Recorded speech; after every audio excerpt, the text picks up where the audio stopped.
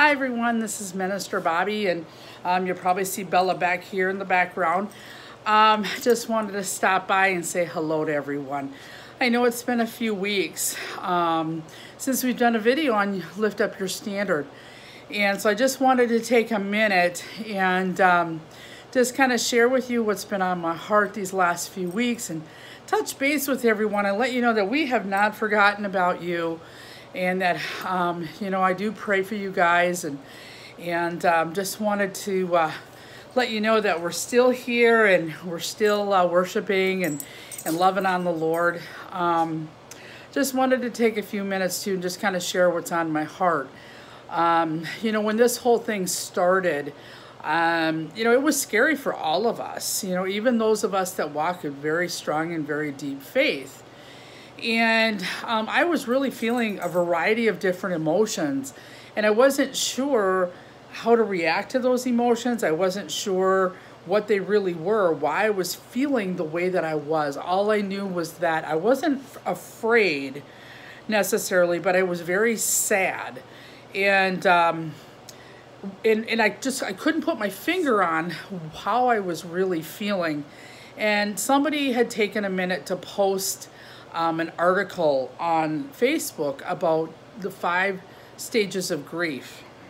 And you know, and I'm going to try to post that to our Facebook page so y'all can read it, because I'm sure I know I'm not the only person that felt that way, and has had some struggle with some of those feelings and emotions. Because you know, God gave us feelings and emotions for a reason. They're not bad. It's what we do with them and how we deal with them that can sometimes get us into trouble. But we have those feelings and emotions for a reason. And so I was kind of working through some of that, trying to put my finger on what was happening. And it turned out, as I read the article, I began to remember how I felt when my husband, many years ago, or back in 2000, when he was diagnosed with multiple sclerosis. He passed away 5 years later from complications, but I just remember the feelings that I had at the time, the feelings, severe feelings of loss of our way of life, our income, a variety of different things. And at the time, I didn't understand that. I didn't know you know, I was just trying to hold everything together to make sure life was going to work for us. And we had lost so much. We'd lost income, our marriage, everything completely was just shattered by that diagnosis. And our world pretty much fell apart with that diagnosis. Even though we were believers, my faith was shaken quite strongly at that time. I never turned away from the Lord. And I can look back and I say the Lord carried me every step of the way. But that didn't mean that it was easy or that it wasn't hard or I didn't have to walk through some very difficult things. So anyway, let's fast forward to 2020, you know, 20 years later, and I'm feeling some of those same feelings and emotions. And I couldn't put my finger on it. And then I read this article and I'm like, oh, now it makes sense. Now it makes sense to me why I'm feeling this sense of loss and this sense of grief. And I thought, you know what, I'm not the only one that's dealing with this. I'm really not. And at the time, it was really hard for me to see the whole, oh, you know, it's going to be okay and this too shall pass and all the memes and all this and all that. I was like, I wasn't having it. I was like, you know what, I am feeling pretty rough here. I'm feeling pretty shook. And then I read that article and it made sense to me. It helped me identify why I was feeling the way I was feeling, and it helped me put a finger on what was going on. Then I was able to apply scripture and move forward, and a much better place. And, you know, not to say that every day is good, but most days are. I miss my family terribly, just like everybody else, you know. I miss my family. I miss my friends. I miss hanging out with Jackie. She's the camera person. You know, she helps do these videos every week. And she used to say to me, no, we need to get more videos in the can. And I'd be like, okay, yeah, all right. And then we'd get sidetracked with something else and we didn't get it done. But, you know, we will. And I'll try to do the best I can to come up with some ideas for you guys. I do want to take a minute to encourage you to get outside, get your flags and go outside. That's what we've been doing. I've had friends that are going in their front yards, their backyards. Jackie posted some really cool video not too long ago of her and her husband out in the front yard during worship service last Sunday. So I just really want to encourage you guys, get your flags, get outside, all of us have speakers and stuff like that, play some music, do some worship. Who cares what the neighbors think? We're already a peculiar people, so it doesn't really matter what they think, and you never know. When that neighbor sees you, that might be that one thing that's going to put them so close to God, they're not going to be able to turn away. Stop and think about that. Don't worry about your own fears. Do what you know you're called to do. I really want to encourage you with that. The other thing I want to encourage you to do is take video. Post your video here on the website. Spread it around. People get blessed and encouraged by that.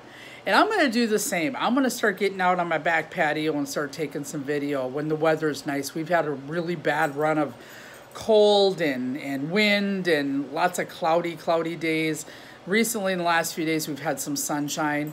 I was able to meet with a few people with social distancing in place. We were very far apart, but meet at the parking lot of our church, and we worshiped for, over an hour and just, danced around and worshiped. We got the neighbors were clapping and getting involved. It was really fun, but we kept our distance from one another and we stayed safe, but we still were able to worship.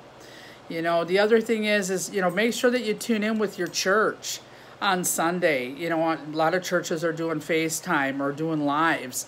Get your flags out. Worship along with whoever's leading your worship. You may not be able to flag in your church, but you know what? You can flag in your own home and nobody can tell you to stop. So I just want to encourage you guys, hang in there. This too shall pass. I am firmly believing that this is going to pass a lot sooner than what our government has said it's going to do or anything else. But you know what? We need to follow the rules.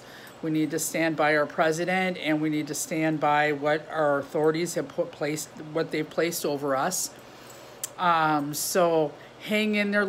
Give your loved ones a hug. If you have people in your home and you can hug them, do that for me, okay? Give them a hug.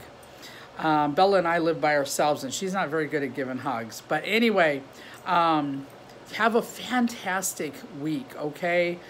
Pray for me. Pray for those of us that live alone. Pray for your friends and family that may be working in the medical field. Don't forget to pay for your pastors, and don't forget to make sure that you're tithing and giving to your local church. Just because we're not there doesn't mean we shouldn't give. I know I put in a lot of stuff into this message, but it's all been kind of there all along, so I'm just kind of pouring it out to you guys. I love you guys, and I miss you all. One thing I do want to mention is we are still moving forward with His Love is a Banner Over Me, Lift Up Your Standard conference coming up in October. All the information is on the website. Registration is open. It is on the website. It's not really expensive right now. I know we've got the price pretty low. We're planning on moving forward, and we're going to have that conference. We've got incredible speakers coming and teachers coming. It's going to be an amazing weekend, and it would be so fantastic to meet so many of you. So anyway, check out the website, www.allforhisgloryministries.net.